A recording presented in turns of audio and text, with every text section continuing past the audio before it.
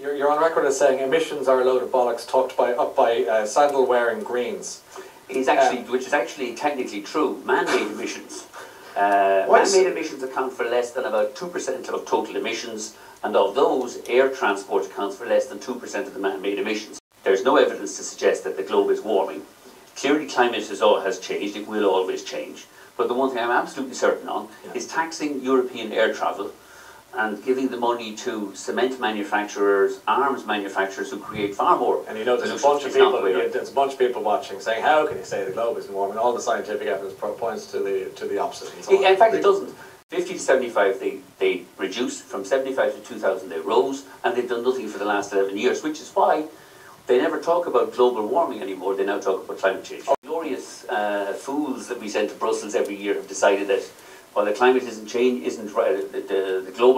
globe isn't warming anymore. Funny enough, the climate is changing, and that the cure for climate change is to tax air travel from the 1st of January this year.